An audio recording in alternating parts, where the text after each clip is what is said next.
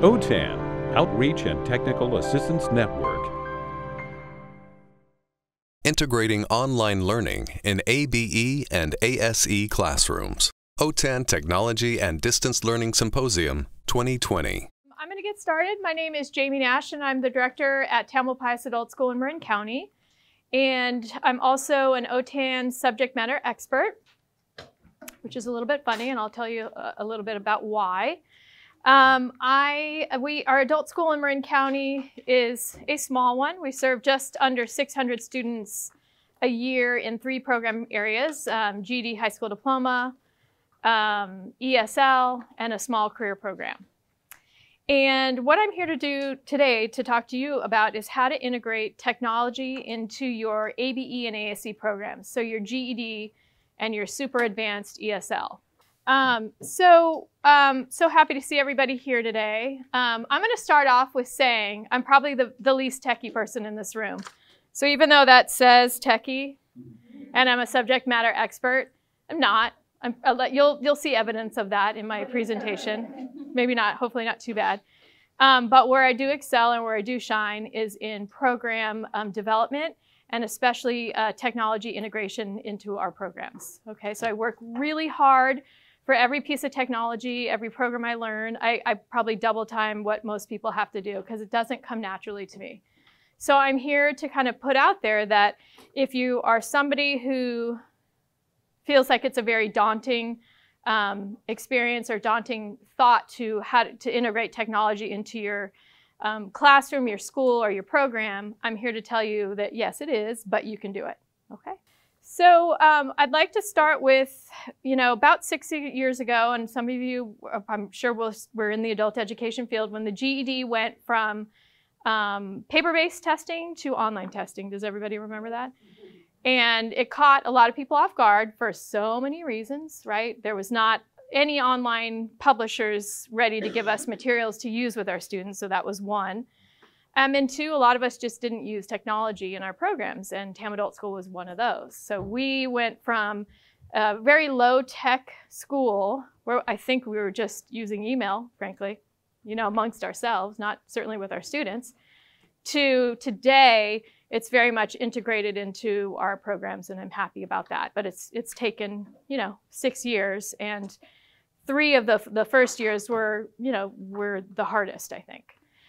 So we definitely went from technology no to technology go, okay?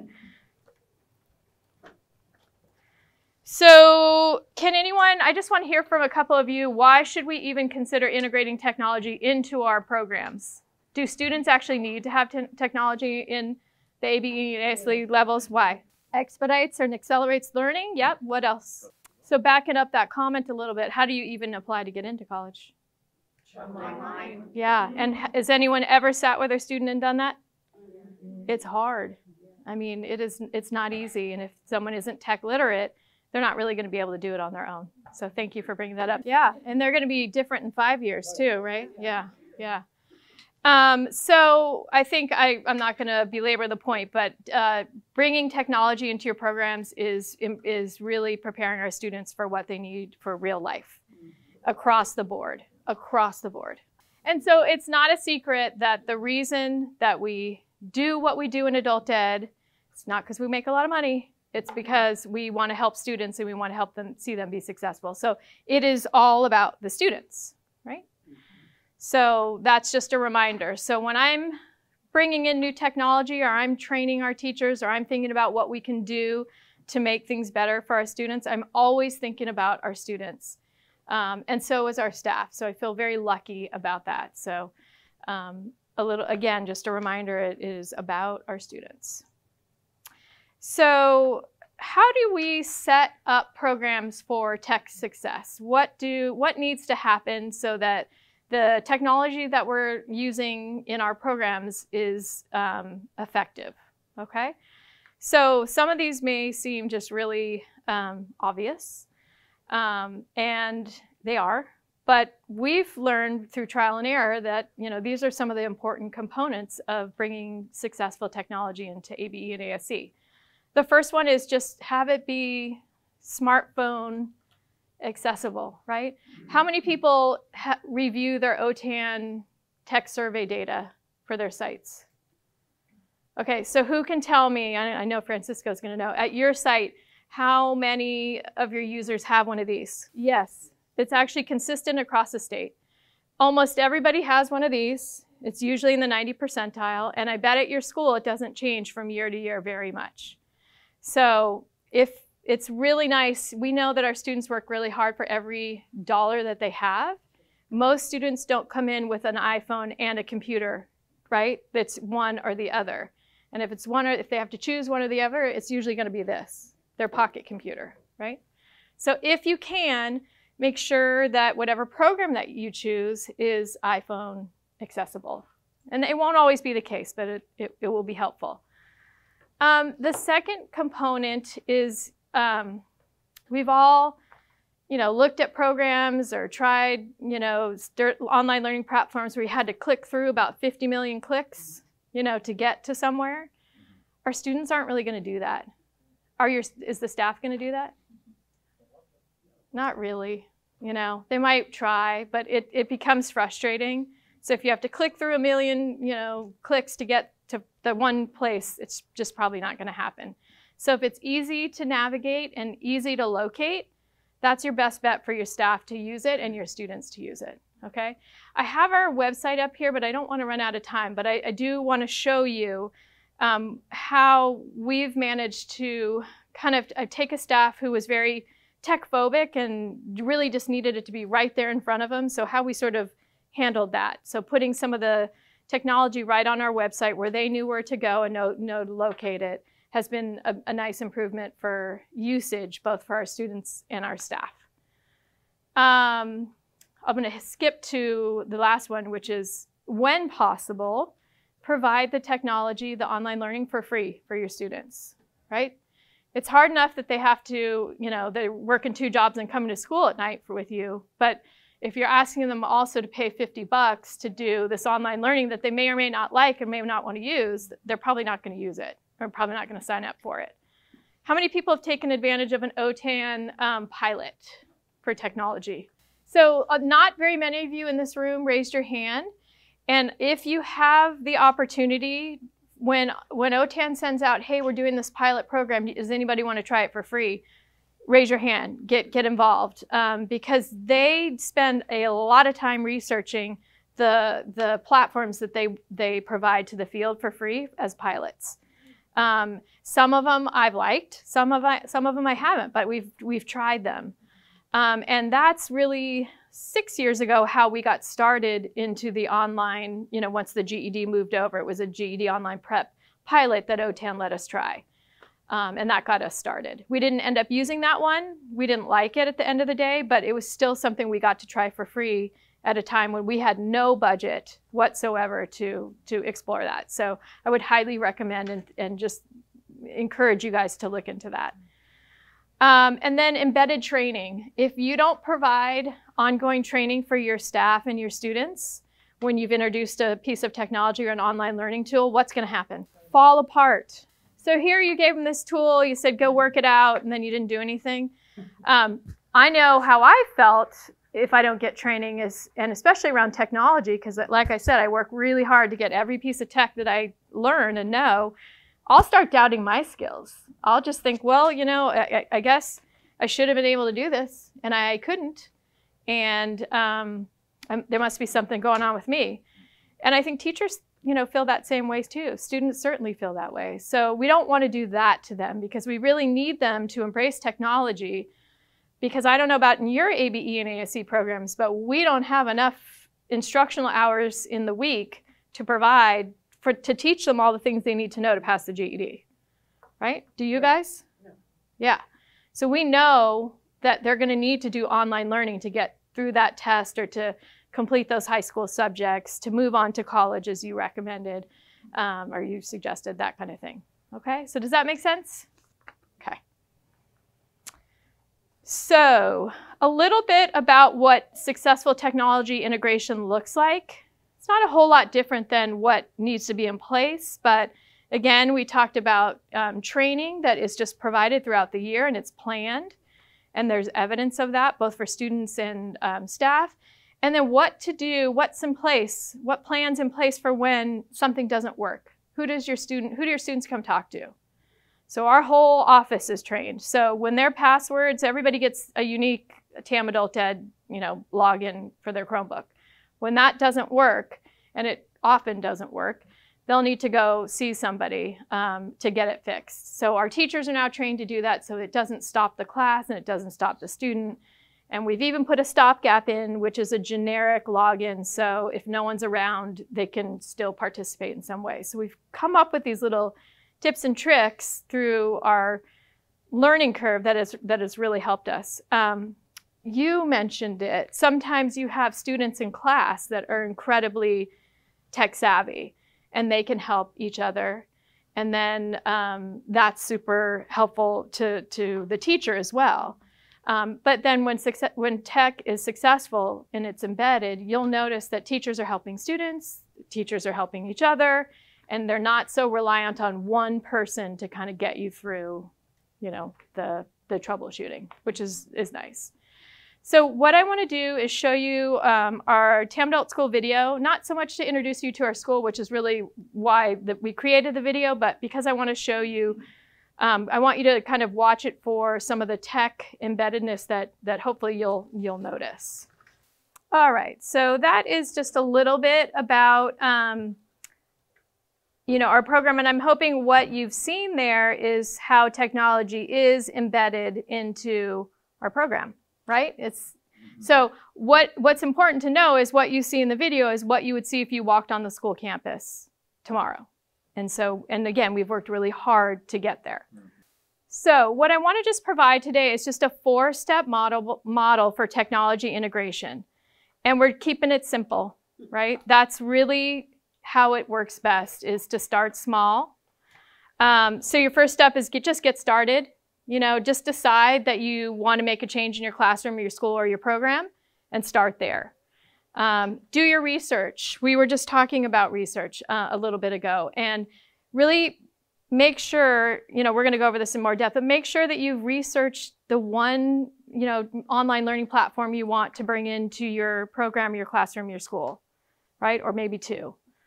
Identify your team. Sometimes your team is just a team of 1, and we'll get to that too. And then put your plan into action. Okay. Who feels anything remotely similar to this? I don't know if you can see it, the lady in the screen, that technology is scary, but not dealing with it is far worse. Yeah. Who has teenagers in this room? Okay, so you know that if you're not keeping up with them, it is scary. Or at least that's how I feel. But I don't let that hold me back, because I know, I'm just going to keep repeating myself. I know how hard I have to work to learn any piece of technology that I bring into our program that I hope our teachers and students will use, okay? So I think it's obvious. To integrate technology or to make a change in a program, you must persevere, right? And you'll see that across the simple 4-step model. So let's talk about identifying your people. When you guys think about, are you all in here because you want to bring technology into your programs, or, okay. Who's made some steps to start doing that already? Research. Okay, research, okay. So, good, awesome. So when you start thinking about who your people are, who your team might be, does anyone come to mind, especially for the people that have gotten started? Or does anyone in the room go, there's no one right now? So what I want to say is, sometimes, identifying your people means that it's going to start with you. When we had to become a Pearson VUE Test Center first, and that was 6 years ago, and there's not one person in my site that wanted to help do that. I didn't want to do it, but I knew we needed to do it. So I was a team of 1 and got that done. But along my journey, the director of IT for our district was involved, and then we became a team of 2. And once we became a team of 2, and she started providing some amazing guidance, we bought Chromebooks for the whole entire school, created our own domain, and then we needed to provide teaching and training to our students and to our staff on how to use some of that stuff. And then my team of 2 or 3 became a little bit team of 4. And our first teacher went to what was then called the Technology Integration Mentor Academy. Has anyone done that? I know. Okay. Yes. Has anyone done the next iteration, been part of that at OTAN? Okay. If you have that opportunity, you want to do that. I won't say a lot there. So we had a teacher who was probably my least techie teacher, even less techie than I am, which is hard to believe. And she went to the Technology Integration Mentor Academy. It was over a period of time. Came back and brought some amazing programs to our school. None of the teachers wanted to touch them. They were like, nah, we've done it this way forever. I don't see why we need to do it differently. But then she started doing all these really neat and cool things in her program, and including just a website was one of them. And her students in particular in the ABE level were coming and grabbing a Chromebook and going to class and getting on programs and then moving up to the next level, and nothing was happening. And they started to complain. And so that just started a movement. So you never know with your team of one or your team of two the kind of ripple effect they're going to have, but they do. Who can tell me what a SMART goal is? Very good. Who's taken any of the SMART goal training classes that OTAN or CalPro? I forgot who's offering them. Has anyone ever taken that? Did anybody work on their SMART goal for their tech plan who might be a WIO funded agency? So in your packet here, here are just what you need to do to create your SMART goal. And really, you're keeping it as simple as possible. You're keeping it brief. And for your tech plan, for your integration plan, you're really only coming up with one or two of these. Any more than that would be a lot, right? But this just gives you something to kind of plan, something to measure, something to fall back on, right? Okay, any questions about this? We could probably do at least a 30-minute discussion on this, which we're not going to do, but yeah. But here it is if you need it. All right, so who can tell me, the very important step 2, who can tell me what a growth mindset is? So when you think to your team or you think to who your department is, do you have people that are both fixed mindset and growth mindset in your team? Yeah. And when you think about who you might want to include on your technology integration plan or your team, who would you choose first? Yeah. So what I'm not doing today is I'm not saying that fixed mindset is better than growth mindset or growth mindset is better than fixed mindset. But I will say that when you're planning to integrate technology or a change in your program, you definitely want to have a teammate that has a growth mindset perspective. I've certainly had, one of my favorite colleagues is definitely a fixed mindset person when it comes to a couple different areas. And that person is not someone I would choose to be on my technology integration team. So many other areas, this person is amazing and like my right-hand person, but definitely not for technology. And so it's okay. So you just have to sort of be smart and think about, who that person is or who your teammates are. So if you look on the 3rd page of your handout, actually maybe it's your second page of your handout. There's a handout here that says 25 ways to develop a growth mindset. And I'm not going to go over these with you now because I actually really hope to show you another video, which I'm nervous that isn't going to play, about growth mindset that is wonderful. But these little lightning bolts are areas that I found particularly impactful when it comes to integrating technology using a growth mindset perspective. Okay? Okay, so when you think about who you are as a person, how many people feel like they're growth mindset people? I mean, and it's okay not to be, yeah, obviously. Yeah. How does it show up for you? How do you know you're a growth mindset person? And isn't it awesome at the end of the year? Because I don't know any GED program where someone comes in and said, almost no one comes in going, I'm great at math. But isn't it the best feeling ever for them and you where they go, I got this. Like, now I love math. And we all have those too, right?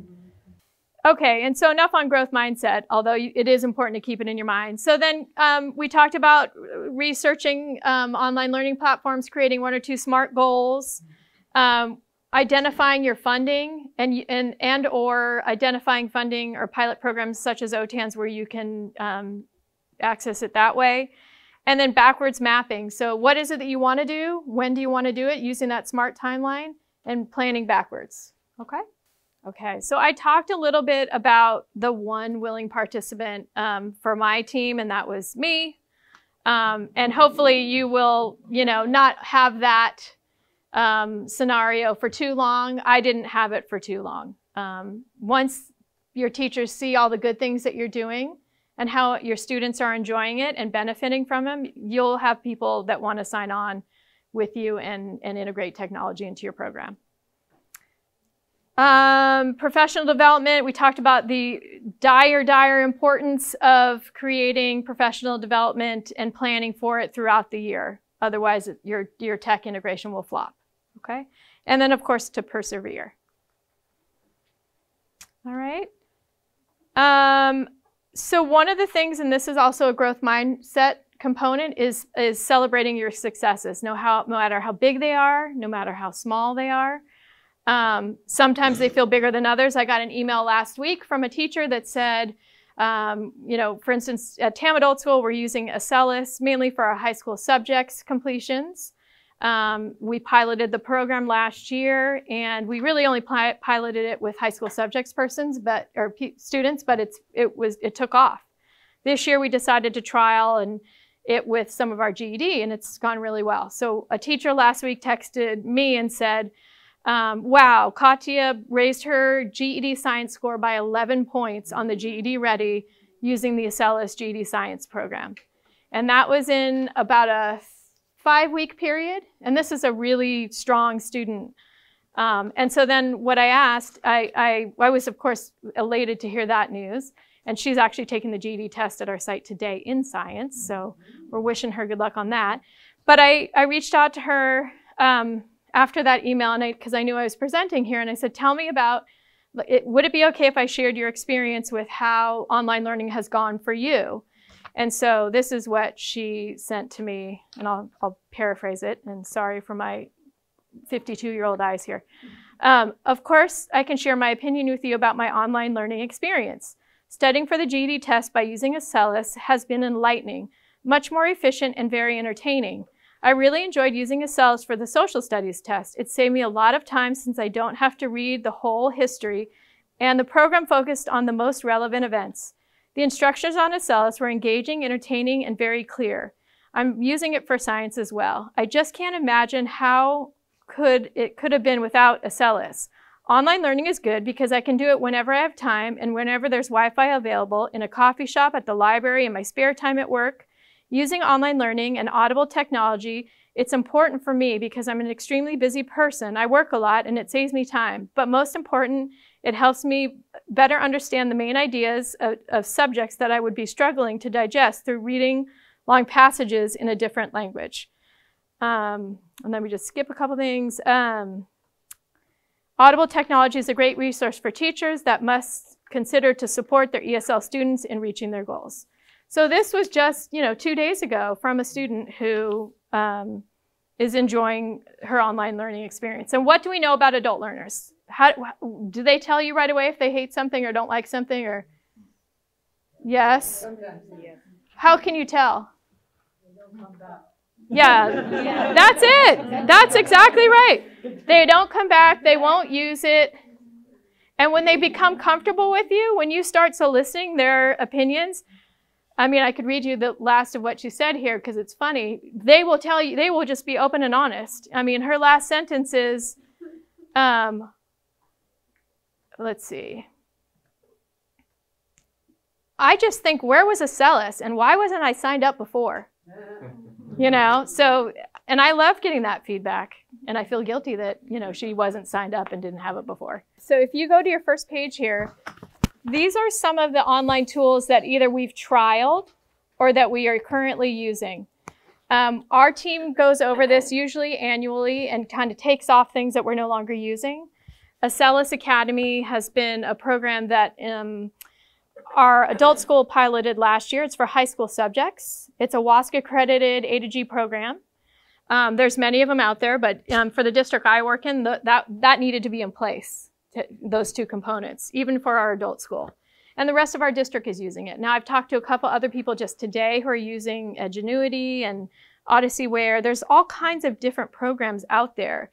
And that goes back to what is your plan, what's your vision for your technology plan for your site, but it also could be related to your district. So again, these are just some of the tools that we use in our school and across our programs. And I'd love to hear other people's opinions, but again, when it isn't so much about that particular vendor, it was not easy to navigate. And our students our teachers and our students won't use something that's not easy to navigate. Our students have also, and I love hearing different experiences from different educators because it is so difficult to find Spanish language GED prep materials. Yeah. And so what I love about your story and the question that started is it didn't work for us, but it doesn't mean it won't work for other sites.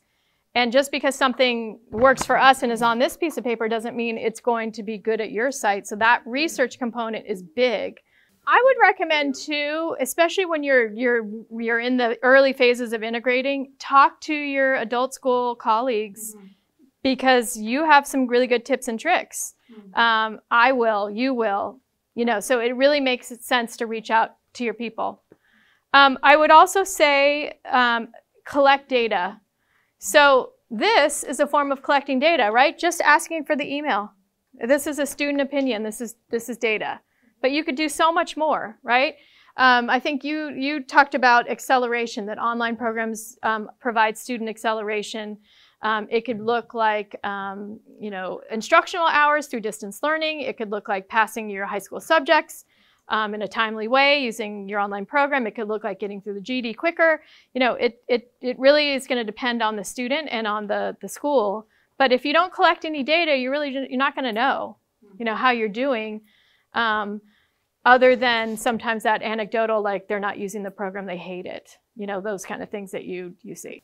Because I think sometimes when you aren't part of that decision and they go, here's your new program, sometimes you have to figure out what to do about it. But if you in this room have a say in what you can implement at your own site, you can do it the right way. So you're not just going, here it is, plopping it down and let's go. So again, I think to persevere, especially in this phase, and to collect data will be amazing. Let's see. So I wanted to show you a little bit, it's hard to see, but Sue is really our first partner. She was my first real teammate at our site. She was willing to, she was the one I said that was not her family laughed when she was coming to the TMAC Mentor Academy. And she remains one of the mentors on our site for teachers who want to integrate technology. And our teachers have been at our site for many years. So they were really used to doing things in a certain way. And having a new person come in and kind of mess that up a little bit, well, she wasn't new, but having someone decide they were going to do something kind of threw everybody off kilter. But then they embraced it, and now everybody does it. Now everybody's integrating technology. So I want to show you her site, not because it's like this amazing, amazing site, but because it really works for her, and more importantly, the students love it. It's easy for them to use. So she'll notice she changes it every day. So her students will come in, they'll grab a Chromebook, her site's pushed out to the Chromebooks, but they'll go onto the site, they'll see what their assignment is. She links everything, so they just have to do one click, right? They're not looking around for everything. I'm very thankful, probably like all of you guys, we're really trying to educate our students on coronavirus and keeping the flu and cold away, not just coronavirus, but we are working on that. So her just giving some information there. So it's a simple site, but they love it. What it also does is that it brings in some of the sites that you will see on this piece of paper here that we use regularly and that she uses regularly with her students. So it's very easy, it's very one-click oriented, and it's been a great tool for her students. And really what it does, she's our lowest level ABE, is it sets them up to use technology and get into some of the GED Online, KET Fast Forward, or ACELIS in the higher levels. So it kind of just naturally gets them up to that level and ready. Teacher-led, yeah. But she gives them a lot of work at home. So remember when I started off saying, there's no way we can give them the amount of work they need, you know, in 1 year in just direct instruction time. So we really ask our students to do homework. They don't always, but we hope that they will. Kind of back to your goal and Francisco, what you were saying with, you know, hey, you gotta, if you want to do it yesterday, you gotta put in some time, right? Okay. One of the things here that I wanted to show you, here is a picture of a student. She is taking, it's not a very good picture, but she's taking a picture with her iPhone of her schedule. So when I was the counselor at the school, I would meet with every student and I'd do a paper schedule with them. And then I'd get up and I'd go make a copy and then I'd come back and then I'd give them a copy of the paper and then they would lose it the next day or that night. And then they'd call the office because they forgot what their class was. And so this particular student, probably about 4 years ago, said, I don't want a piece of paper. Can I just take, I can just take it with my phone, right? And I just wanted to cry because I was like, yes, yes, thank you for that amazing idea. And not one more paper copy was made after that point. And so I don't know if it was in this session or one of the ones I was in before, but our students always have trouble remembering their logins, right? I have trouble remembering my login, for God's sake. So they also take pictures of that because what they don't lose is their phone. Right? So they can scroll through, they have it, it's there, they have their schedule. Along with their schedule is our office number, their teacher's information, they have their login for their Chromebook, they got everything they need on that piece of paper. And once they log in once, it's just remembered, right? So they're gone. They're golden at that point. So that's a little bit about some of our school and what we've done here. We've talked about this doc, and then that kind of brings me to the end of the presentation. You guys have questions about anything about what the adult school does or each other? Not every single one of them. So lots of them are, because as I mentioned, that's what we try to do. ACELIS is not free. GCF Learn Free is. Has anyone ever used that site? It's a good site, right? Finally, I'll just say, you know, we use Remind. The rest of our district uses something else. They won't let us use that something else because our students fluctuate so much, right? So we needed to have Remind as, especially for, you know, school closures and emergencies and things like that. And it's been fine. It's been fine for us. Yeah. I would say if you have an opportunity to develop a relationship with your district IT people, that is super, super important. And you can even just start small. Our district IT person has been instrumental in taking us from no tech to where we are today, which includes having our own domain. But I can tell you it wasn't 30 grand because we wouldn't get it if it was. I mentioned OTAN. I mean, if you have the opportunity to take up one of their pilot programs, you should absolutely jump on that. They're very generous with the amount of licenses you get, and often it's not just for one level or another. It could be in an ESL program or GED, high school diploma. And then you have to search. It's really hard. We were lucky in our district, and maybe yours is the same, but they were using ACELIS in special ed, so we got to pilot it for free. And because it worked well in our special ed program in our 5 schools, we got to use it, and now we get to use it for free. Although they did make me the district coordinator of the whole program for all the schools. So there you go. So I'm paying for it in some way, but I'm so happy to use it for our students. So you just have to sometimes put your foot in the door and see, and really your IT person, but you never know. Special ed is where I learned about ACELIS. And if any of you have taken any of Francisco's classes, he is really so good. I mean, he makes you feel like you can do anything. But what Francisco's talking about is partnering, right? So it's really figuring out who to partner with, and that is part of your integration plan is identifying your team and your partners. many of the libraries in California have a high school diploma program too that students can access, but it's not necessarily for English language learners. It's pretty high level. I've probably only had a couple that have gone and done it. You know, the other thing, and you could maybe answer this, I know, and I don't know if this is a Marin County library thing, but there used to be this tutoring in English and Spanish from, is it 4 o'clock till 10 in any subject, and it was live tutoring. We have that in our library. That's incredible right there. I mean, any subject, English or Spanish. Yeah. So I hope you guys are getting the flavor that the more you ask of each other, the more interesting and great, valuable resources are shared.